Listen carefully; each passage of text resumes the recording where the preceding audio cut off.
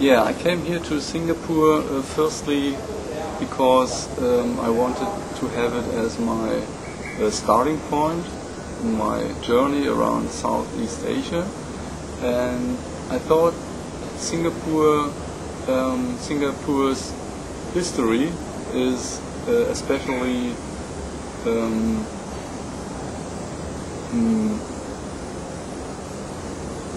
good to get adjusted with Southeast Asia as a European, which I am, because every important cultural streamings and religions, if you want to say so, are mixed here in Singapore. And yeah, one of them, of course, is the Buddhism, which I think is one of the most important cultural streamings. Comes from China too, and the greatest part of Singapore is a Chinese population, right? And yeah, so I came here to learn a bit about it and how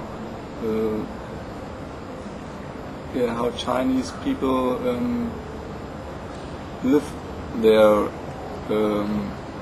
cultural roots, because in my traveler's guide it said that this monastery is one of the most vivid ones, or that ones that is used much frequently, or most frequently in the Chinese population. And yeah, so I came around to have a look, and fortunately I met Chan and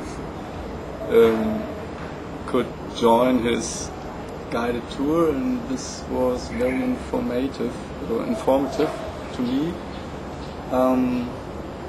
It's a nice place with its tranquility. You can rest very good here. You can focus on.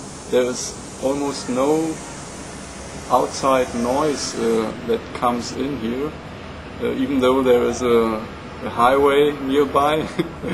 Yeah, it's very, very calm. Okay, it's